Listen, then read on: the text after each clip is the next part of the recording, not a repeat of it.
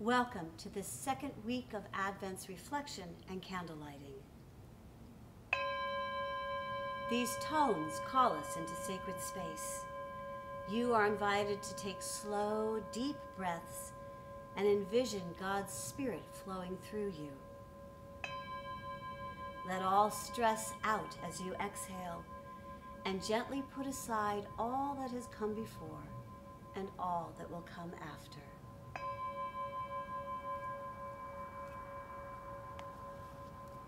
In the beginning was a light, and the light was God's love, and God was love. This is no time for a child to be born, with the earth betrayed by war and hate, and a comet slashing the sky to warn that time runs out, and the sun burns late. That was no time for a child to be born in a land in the crushing grip of Rome. Honor and truth were trampled by scorn. Yet, here did the Savior make his home. When is the time for love to be born? The inn is full on planet Earth, and by a comet the sky is torn. Yet, love still takes the risk of birth. This week, we light the second candle, the candle of love.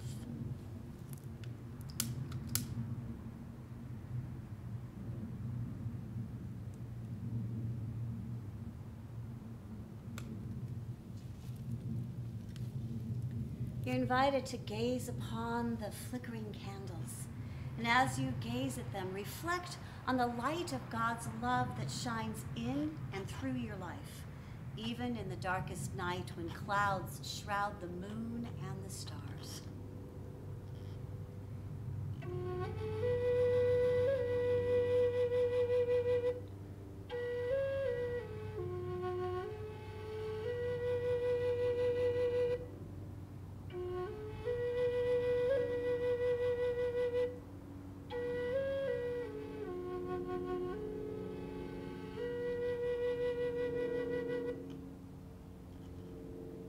Centering your attention on your breath, allow this light to fill you and burst forth from every cell in your body. Breathe deeply, and with each breath you take, connect the light that flows down from heaven into the earth beneath your feet. Feel the connection of heaven and earth that flows in and through you. Hold each breath for a moment, savoring this precious connection. As you exhale, focus on releasing the shadows that haunt your dreams and steal your strength. Continue to breathe in and out until you rest in the arms of love.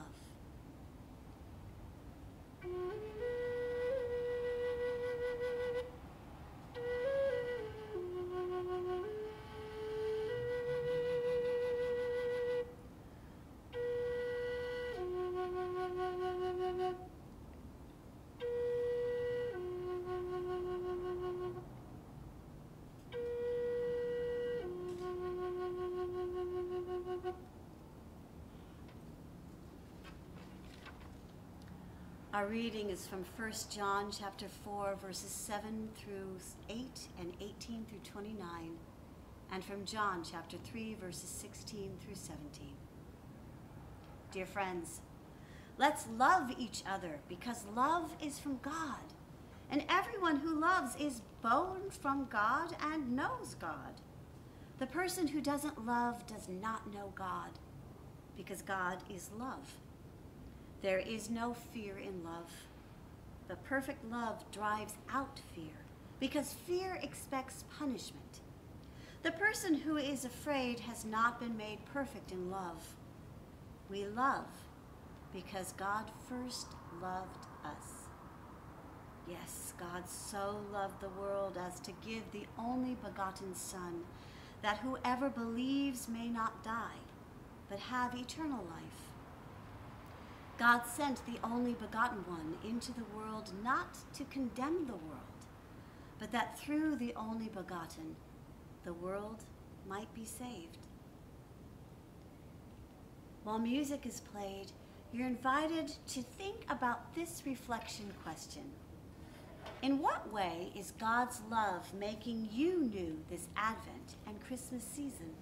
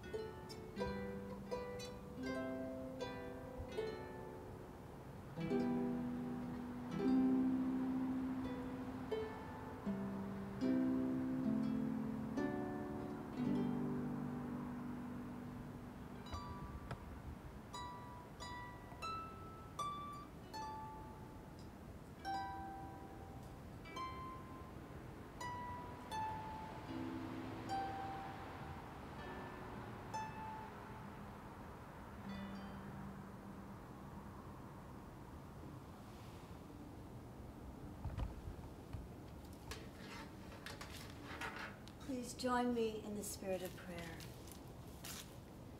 God, thank you for showing us what love is. Help us to love you and to love one another. We wait for Jesus with hope and love. Amen. Love has come. Be open to its transforming power. Be prepared to embrace it with a full heart. Be ready to receive love incarnate, the coming of love. Go in peace and love.